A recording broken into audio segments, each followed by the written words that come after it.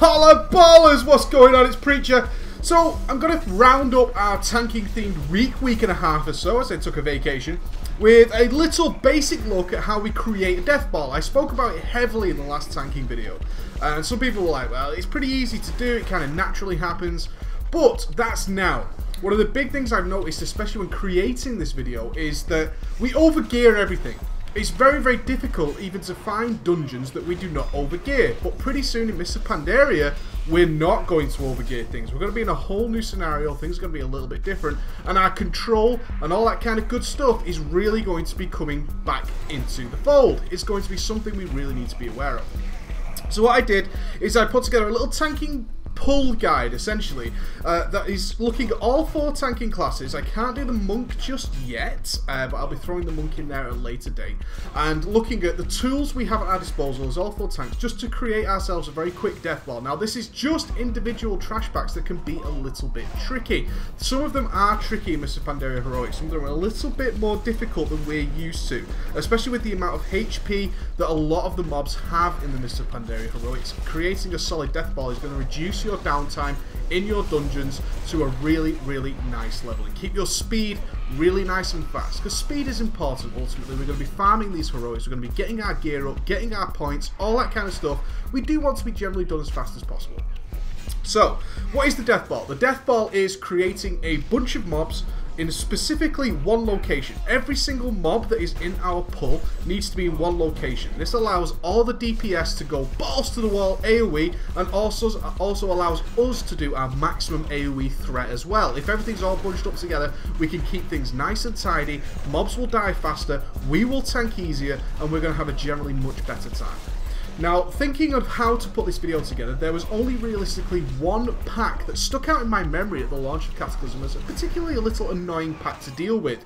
And even to this day, people still don't generally do this pack right, but they overgear things so much that it's not a major issue. So finding a little bit of an example of this going wrong wasn't particularly easy. I tried out different classes, but ultimately there was a lot of, you know, tanks, spectres, DPS who were just sort of tearing through the dungeon, and a hell of a lot of people with their new spells who aren't really ready to go into an end time heroic for whatever reason, who are jumping into the older heroics and really sort of demolishing the place in a crazy manner. So I did put together a little pull, and it's in the Throne of Tides. The Throne of Tides has 2 particular pulls that stuck out in my memory as something that needed to be very well organised by the tank, otherwise there was almost a certain guarantee of death for the party. This pull in the very launch of Cataclysm, when we had either under-leveled gear or just about level specific gear to queue for the dungeon, actually caused a hell of a lot of deaths. It required a ton of healing, there was a lot of debuffs going on, not only that, it mixed in a couple of healers, it was quite a mess. The idea is that this pull becomes extra difficult because it contains 3 casters.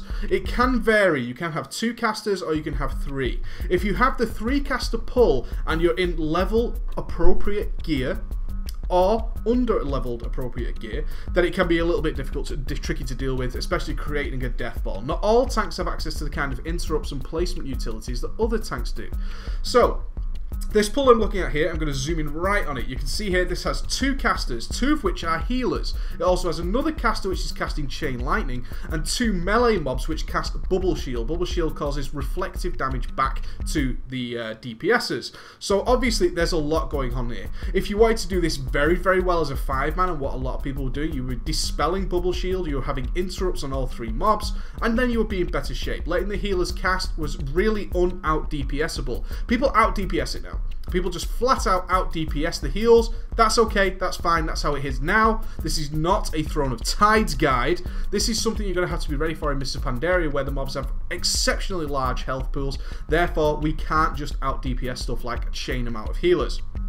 So let's look at this mob specifically, and then let's jump into how the different classes I recommend deal with this, and translate that into your Mr. Pandaria Heroics. Okay, we've got an example here of a pull done by a normal tank in Cataclysm. Okay, so let's see that. He's not interrupted or pulled anything. As we can see on the side, I'm just going to freeze frame. We can see our tank, one of our DPSs, our DK, is pulled off to the side. He's got aggro on one of the Spirit Menders on the other side. The tank can't actually do any DPS to that whatsoever with his current stance. He's got a mini death ball going on the side, but we've got this stray mob that's causing us a little bit of issue from our tanky side that we don't really want. As we go on, what we can see if we look over towards the health bars is we can actually see a ton of damage coming in from all sides. We've got our DK with aggro, we've got bubble shields going on everybody. You can see the healers not having a particularly great time with this whatsoever. And this is the kind of situation that we'll run into all the time. It's a tank just moving in. He's just moving in as he normally would, and he's dealing with it. Nobody's wiping, we're not struggling, we're not having any difficulty, but that is because this is patch point 5.04. We've not only got very overgeared casters, very overgeared melee, very overgeared tanks, and overgeared healers with all sorts of new and fancy tools.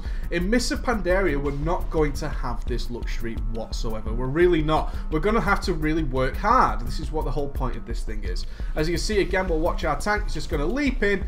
No real regard for the other mobs whatsoever. He's managed to catch that with a couple of, with the heroic leap. And he's just going to stand in the middle. He's facing the mobs towards the raid. You can see, again, the health, his bars are starting to dip around. It's not too bad. We've got such great DPS these days that it's not the end of the world. Things are going down.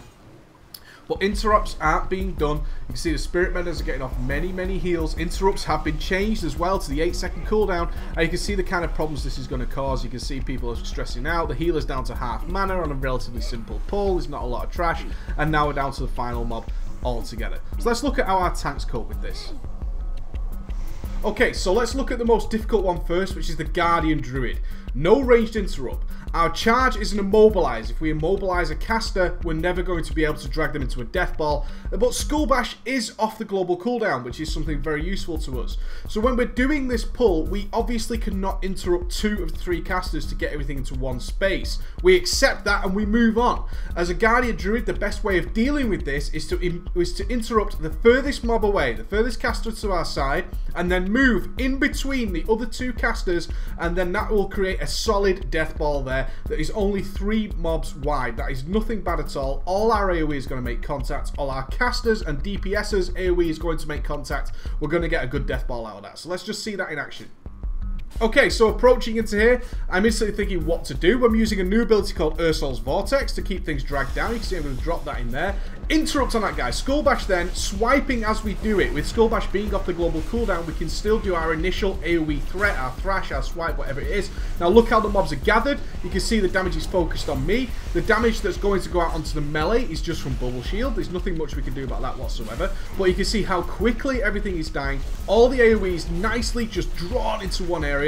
And our healer lost basically 0 mana during that. If you look at his mana before the pull, look at the mana after, he lost barely anything whatsoever. And we're quickly off into the next pull. No slowdown, no downtime, no big excessive damage, and nice big DPS. Okay, let's talk about DKs in this situation. DKs have a variety of tools to do this. The best thing is your Death and Decay. Your Death and Decay will instantly say, I want my Death Ball to be there. And then, using Death Grip, we can easily drag things over. So DKs have a much easier time of doing this. I think DKs tend to think their Death Grip is just a taunt, or to pull a mob towards them and let the rest of the mobs come forward. I often see a lot of DKs just Death Grip a mob and let the rest of the mobs sort of work towards them. That is really the wrong way to be doing this. What we want to do is get our Death and Decay down. That's where we want the Death Ball. If there's a loose caster out of the way, we can Death Grip it in. And should we want to group up 3 casters, 4 casters, where we've got Strangulate, we've also got Mind Freeze. We have a lot of tools as a DK to do this. So let's just see how it plays out. Okay, I'm moving in. I'm going to drop a Death and Decay right on that side. That's the initial aggro taken care of all those mobs. One of the guys tried to CC in my dungeon. I think not. But you can see straight away, just gripping in that caster. Death Ball created. Look at all the damage being focused at me. All the exterior damage is literally the guys taking some Bubble Shield damage. Nothing much we can do about that at all. But everything else focused on me, nice and clear. You can see the casters are having a great time.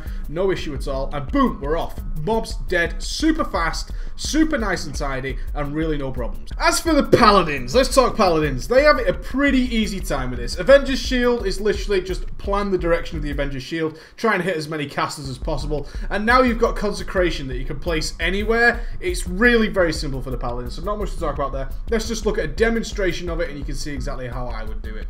So you're moving through, you're checking it out, get that Consecration down, that's where your Death Ball is going to be. Interrupt the casters that are furthest away from where your Consecration is, and boom, there you go. Gather them very, very quickly, very, very easily. Again, as with our other tanks, you can see all the damage is focused on me. You're going to get some meleeers that are going to take some damage from a Bubble Shield, but But again, that's nothing of your concern whatsoever. You're creating these giant just kill boxes. The AoE is going to be extreme into there. Anybody who knows how to AoE is going to have a good time. And the healer is, look at them healers, man. No damage taken by many people at all. Nice, easy, controlled. Moving on straight to the next pack.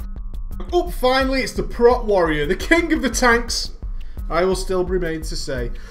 These need the Gag Order Glyph. You're going to need the Gag Order Glyph while you're tanking, especially in your 5-mans. And Mr. Pandaria, this is really, really prevalent.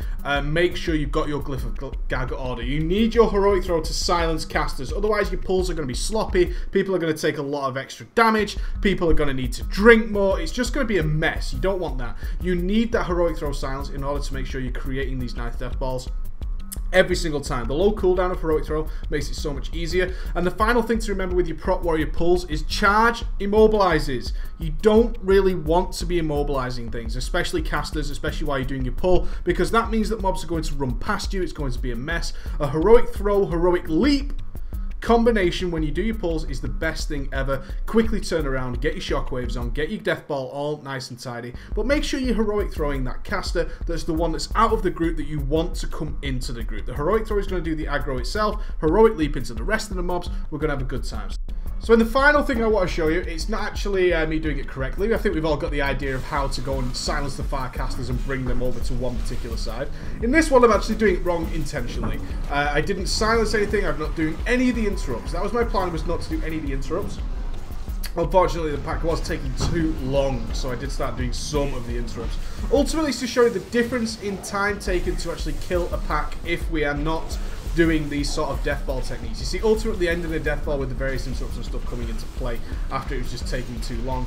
But you can see the length of time it takes to finish these packs off if you're not getting that nice early attack in and doing the majority of the work.